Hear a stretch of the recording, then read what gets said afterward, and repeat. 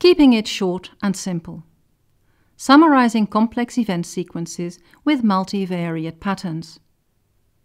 To get an idea about the contents of a book, we can simply read its summary on the back. Then we decide to read it or not.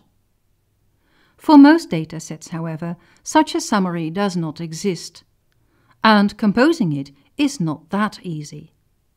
A good summary is very concise, but still as descriptive as possible.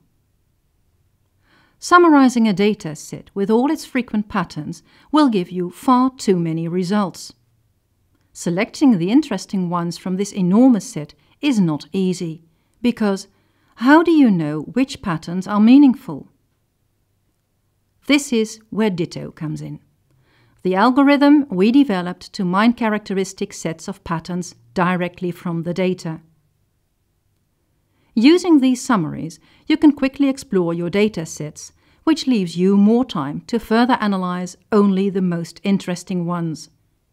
Just like the way you use summaries to select the books you want to read.